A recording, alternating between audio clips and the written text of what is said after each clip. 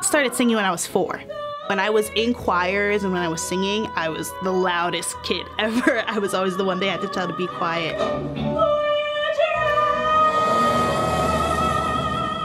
It's really nice to be at a school that puts so much emphasis on the arts, but here at Rider, they realize how important it is for people to experience art and the humanities. They're able to go to art classes, express themselves through drawing, or maybe it's dance.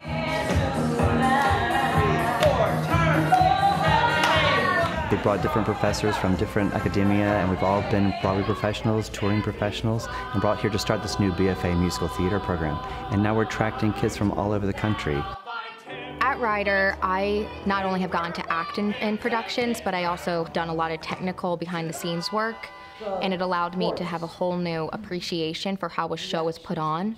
Not only have I can say I've grown as a person and an actor, but have learned valuable skills that can make me a necessary asset for theater companies outside of Rider.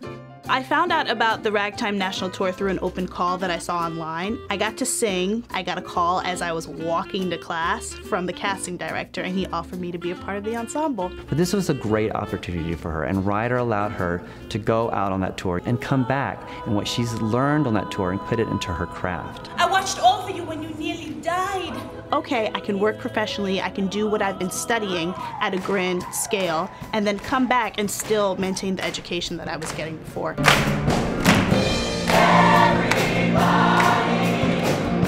just had fun every day, and I was like, oh yeah, I'm definitely doing musical theater in college. No doubt about it.